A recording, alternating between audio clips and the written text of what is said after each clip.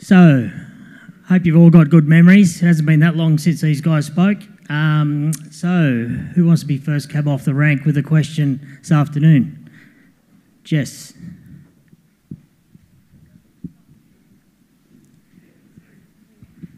Hey guys, thanks for all of your presentations. I have a question for Warwick. With the fact that we're pushing for grass-fed beef in supermarkets and the trend is to head towards that, how do we offset that? Is that with the pastures that you were talking about? Yeah, I think with grass-fed it's not going to be one strategy that's going to solve the problem. It's going to be putting things together in a system that works. So it will be, hopefully there'll be some low methane pastures. There might be some supplementation for part of the life cycle of those animals. There might be some genetic solutions. That 1% per year adds up over time. So that's going to be a key part, I think. But again, like we're probably going to be doing something like 30%, not 90% of methane reduction, and I think that's a realistic target to aim towards, rather than expecting to be net zero. Most of our farms, particularly where we've got reasonable production, don't really have the ability to be net zero at the moment, or a pathway for that to happen. It's really only our rangeland farms where we've got pretty low stocking rates and an ability to store a lot of carbon. So, yeah.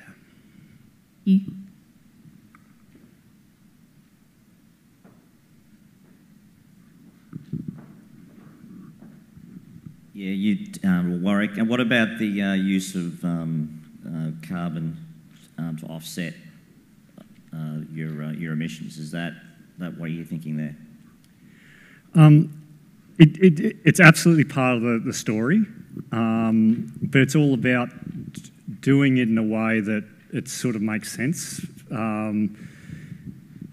And one of the reasons I wanted to put up that graph around equilibrium, the same issue occurs with trees. And so I don't know whether you've heard about the Jigsaw Farms, which is one of the first carbon neutral farms down in Victoria. They planted about 30% of their farm to trees. They were carbon neutral for about 7 to 10 years. And now they're not carbon neutral anymore because that tree growth has started to slow. And so all of a sudden it's not actually offsetting their animal emissions. And so when we're looking at sequestration through either soil or trees, it's only going to offset for a period of time. So it's going to buy us time until, say, some of these other solutions come on board, but we can't keep just taking country out of production and planting trees, or there's a finite amount of soil carbon we can build, and so it's not going to be a massive plank in what we're doing when we get into the future. It might be a short-term thing to help us get to that future, though. And on that, what about people that are selling carbon credits that graziers? Well, you sort of can't blame them because there's no price incentive for them to keep them at the moment, but that's if you take a view of what's happening today.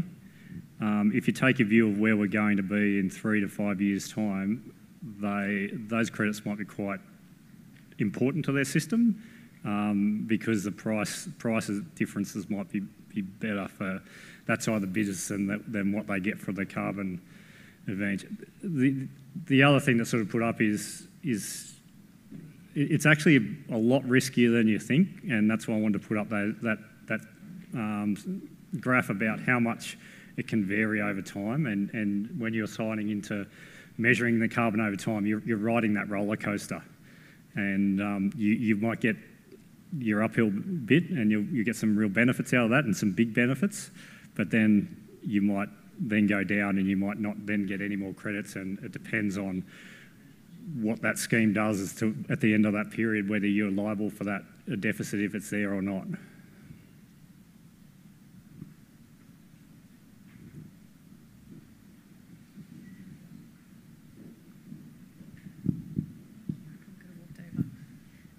Ash, you were saying that on your website you have some of the issues that people have been having transferring over to EIDs.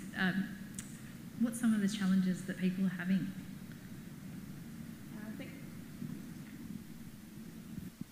Hello?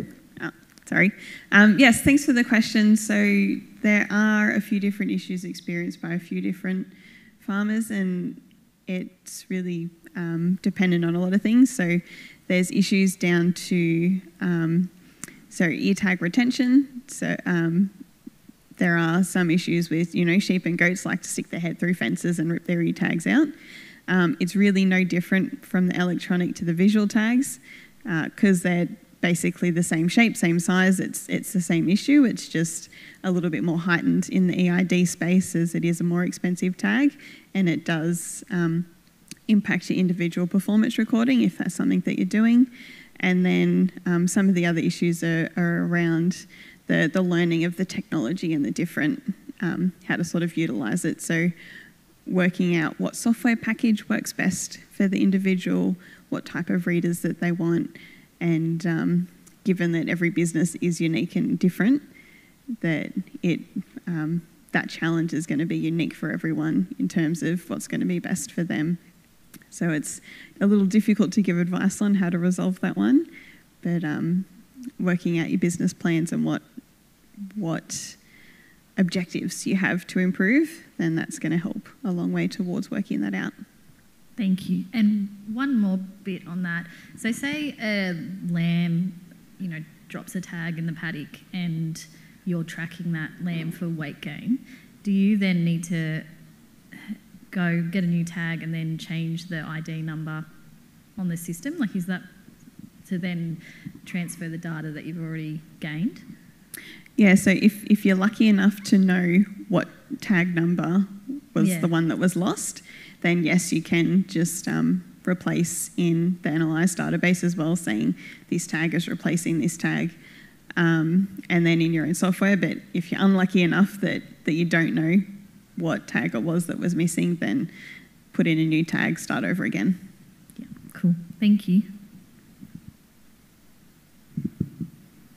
Ash, I've got a question.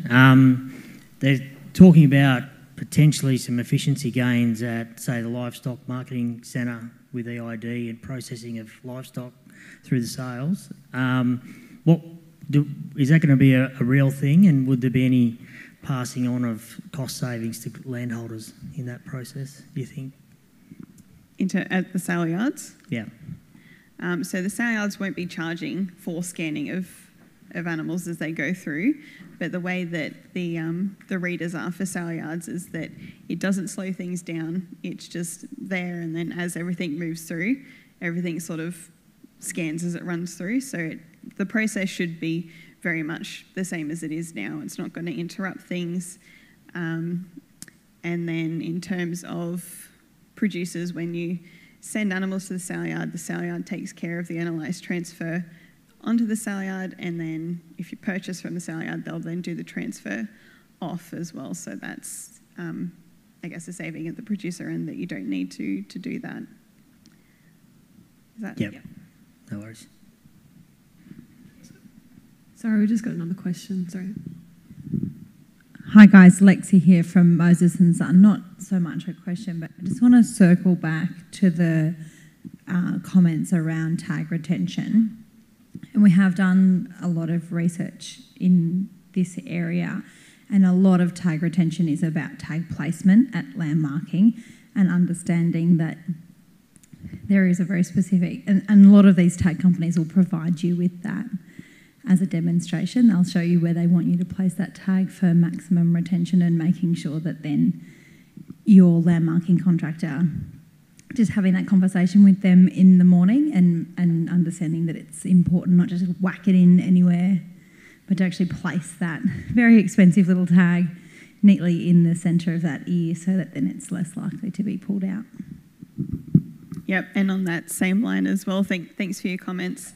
On that same line as well, you've got to be careful with your shearers as well, cutting tags, because if they cut through the microchip, then that's another tag that you'll have to replace.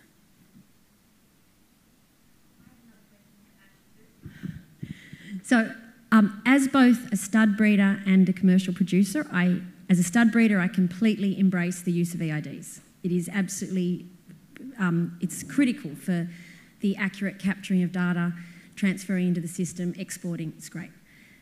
As a commercial producer, I am a little more sceptical given the cost, and I'm wondering why it is that the government made the decision to subsidise all of the equipment, which, despite the subsidy, is still expensive, and most commercial producers are simply not going to go and buy new auto drafters and panel readers and TWR5s, and because it's overcapitalisation in their operation. What was the driver behind subsidising that equipment and not just subsidising the ear tags as they did in Victoria to support the compulsory use of it into industry? Thanks. So the subsidising or discounting of ear tags is a little bit of an unfortunate situation. So what was happening at a national level is the peak body for sheep production, so Sheep Producers Australia, was leading up a group that was looking into a national approach of how to discount the cost of ear tags, and it was going to be a long-term solution for every state to access. But unfortunately, that didn't sort of come to fruition, and they weren't able to come up with a national solution that was suitable. And that was only towards the end of last year that they announced that they weren't able to find something. So New South Wales was very supportive of that approach, and we're really hopeful that they're going to come up with a national solution to reducing tag costs. And since that was announced that it was not possible, New South Wales has been looking into what we can potentially do to help in this space. So do keep your ears open. I'm hopeful that something will be found. And on that, whilst I understand the compulsory implementation of tags for lambs born before they leave the property as of next year, but in the light of trying to come up with something to subsidise the cost perhaps or defer the cost, is there any chance of delaying the implementation of it, particularly for older sheep that are leaving the property? Because we're looking at, as of the 1st of January 2027, we're looking at a period of potentially up to 4 years of calves for age ewes leaving the farm and having to have a $2 tag put into their head to send them to have their head cut off. Like, that could potentially be happening for up to 4 years.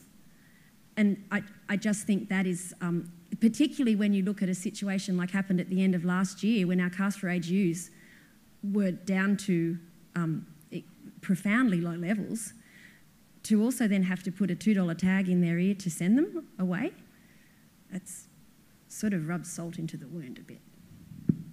So unfortunately, that's the game we play in agriculture and a lot of other similar industries, is that we are at the mercy of markets, and markets fluctuate. Supply and demand is going to change all the time, and that's going to affect what price we get. It's just, an unfortunate aspect of it. In terms of delaying, New South Wales has already been a leader in sort of extending that timeline to give farmers more time. So instead of going to a 1st of January 2025 cut-off of everything, we did extend that to 2027, and a few of the other states did follow our lead in that and go that way as well. So that has, I guess, provided as much time as we're going to get, and hopefully, I mean, all we can do is hope is that the markets play in our favour when we need them to. But yes, that will require potentially a double up of ear tags if they didn't already have an electronic tag. Hopefully I'm right. Alison Southwell, you were talking about you've gone and put out a whole bunch of lime, and before I went racing out of the room to do something else, I think you said it might have been wise to incorporate that. Have you got anything else that you might add to that with, around using and managing lime and incorporation? It gave my husband a great opportunity to buy a new speed tiller the other day.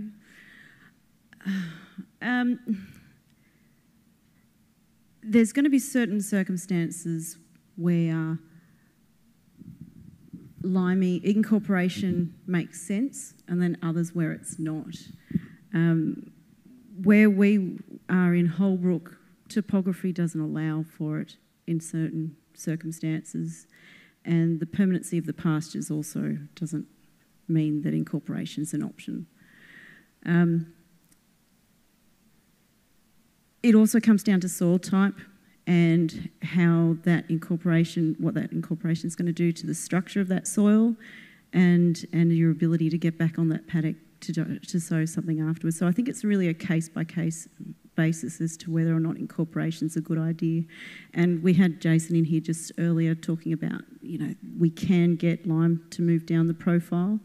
It's just we need to learn a little bit more about how to do that efficiently and effectively, I think. So I think it's horses for courses, I'm afraid.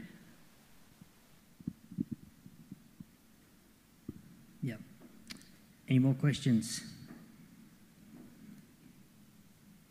Speak now or forever hold your peace.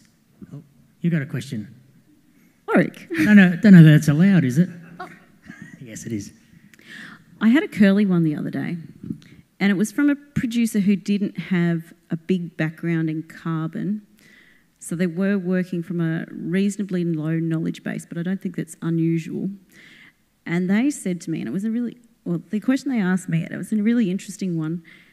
They said, how can we monitor our emissions on farm? Are we going to be always stuck with modelling as the way of modelling, as predicting our emissions on farm, and obviously soil carbon testing to a degree, but is there going to be any other ways that we can actually actively monitor emissions on farm so that we can manage it? How's that for a question, all right? Yeah, that's a good one and a reasonable one, I think.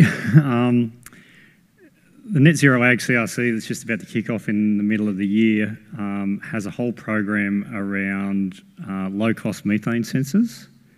And that's sort of one of those things, if you can't measure it, you can't manage it type approaches. So we currently do sort of bottom-up accounting based on those intake relationships that I put up in my presentation, but we don't know when those rules aren't met in the paddock, because we sort of don't have enough information because very little methane has actually been measured in the paddock under commercial graze situations. So I actually think that's going to be an important approach into the future. With the advances in sort of machine learning type techniques now, we can take really vast and varied data sets and meld them together to produce outcomes as well.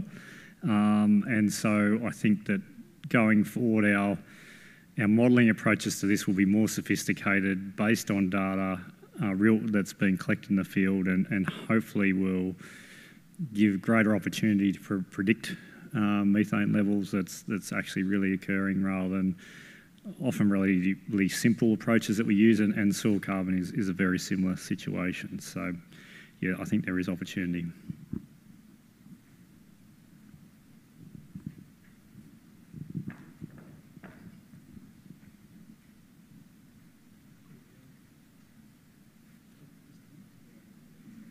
So I'm just wondering, how do you prove that at the point of sale? That's one of the challenges, and this is one of the challenges in this whole carbon market space at the moment. Is it's evolving. Sometimes there's not a lot of data behind a lot of this stuff, and we can't sort of wait to run it for 10 or 15 years to get the confidence that it's going to work. So I think that's going to be a really, really challenging situation. So there hasn't been any thought given to, say, a centralised body who will regulate and, say, issue an annual certificate to a producer, so that when you send your stock to market, you can say, yes, these are the measures that I've undertaken? The accounting is regulated, but and the accounting all flows down from international standards. So all the IPCC standards, they flow down to how we do our national accounts. And if we can improve those international standards when we get local data that is better than or locally adapted. So nitrous oxide emissions is one, emissions factors. And so we build that in, but when you look at how that's done, that accounting's done on a seasonal basis or something where a farmer needs to make a decision on a daily basis about what they're doing. And so there's a level of detail between that accounting, which is sort of top down, to management needs that are bottom up, where we know we can get much more efficiency with better data now, sort of thing. And so I don't think the business case sort of needs to be there. We just need to make sure that that bottom-up approach with management actually aligns with the accounting that is coming the other way, which absolutely can do. And when equations have been developed this way, they're actually doing it both ways. So we can use it for national accounts, and we can use it for in-field management. And the integrated supplement measurement is one where this is occurring at the moment. So it'll be more an industry-wide consideration as opposed to a per producer consideration? The way producers will probably interact with this is there'll be a level in the middle, which is sort of your farm software providers, the people who are going to be contracted by the supply chain to verify the emissions on a farm. And so that will start reasonably simply with the tools we have, but there's a lot of opportunity to build in more detailed approaches to that because we've got data. We've got plenty, and we'll have more and more data as we go forward, particularly out of farm platforms and all the other sources that we've got, individually EID tags as an example, that we can then tap into to look for efficiency and look for improved sort of carbon outcomes. Right, because I was curious, my original question was going to be about the Scope 3 emissions. Yep. So if I source fertiliser, surely the onus is on the producer of the fertiliser to make sure that they have a neutral footprint, that I shouldn't be wearing the responsibility of what they've produced. So do I ask the supplier to give me something to prove that they have achieved a certain degree of neutrality, or?